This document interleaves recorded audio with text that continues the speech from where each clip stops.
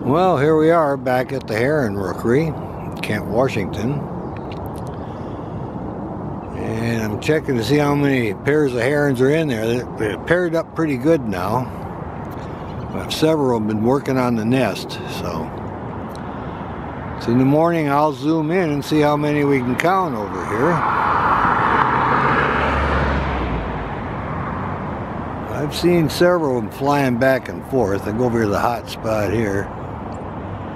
Several men here. See what we can come up with.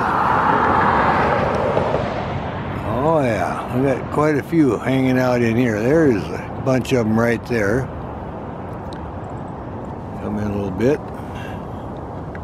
Oh yeah, you can see they're guarding the nest. I've been working on them. They're all paired up.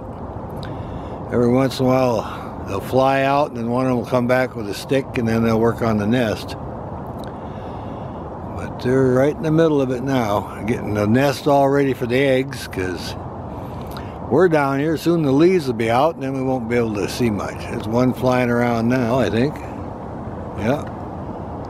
It's coming in here, see? Lands right there. Well, that's how it goes. They bring in a stick or something and then there they go. Well, they're having a good time today.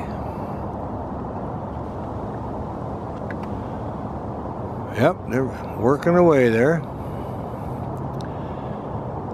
But this is the time of year to get everything ready for the eggs.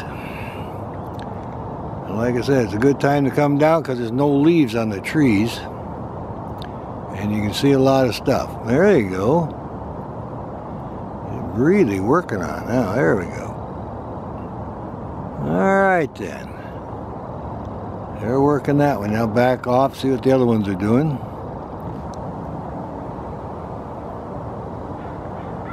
You can see there's quite a few nests in there already. Oh yeah. And we're back here at the address.